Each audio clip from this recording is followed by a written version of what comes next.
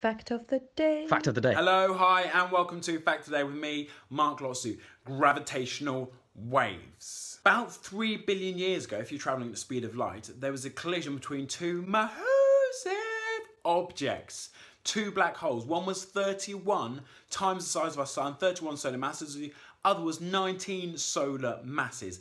Massive. They collided and they formed an object which was less than 49 solar masses. Now, the more astute mathematicians amongst you will be thinking, that's 50 and there's way less than 49. So where did this almost 2 solar masses of energy go to?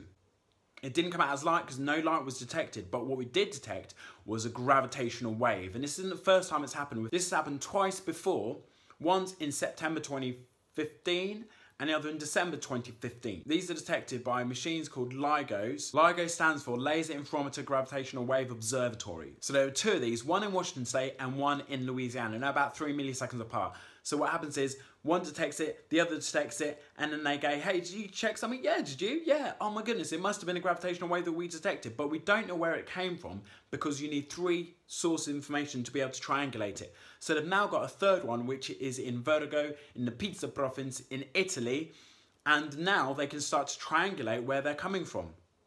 Hopefully, if it's up and working, fingers crossed. Michael Landry from the LIGO lab in Washington State, he said, these are the most powerful astronomical events witnessed by human beings. And in this case, he said, twice the mass of the sun was converted into deformations in the shape of space. Just get your head around that. Amazing, right? And it's happened in a very, very short period of time. Now, Einstein's theory said that you can't get any sort of dispersion of gravitational waves, and just by detecting these gravitational waves, this helped to reinforce that theory. So you keep on doing it, Einstein. Well, your theories are still going on strong, buddy, okay? Now, sad news, but kind of nice news, is on December the 4th, when this third one was detected, a guy called Heinz Billing, who's a German physicist, and he built one of the first prototype laser interferometric gravitational wave detectors.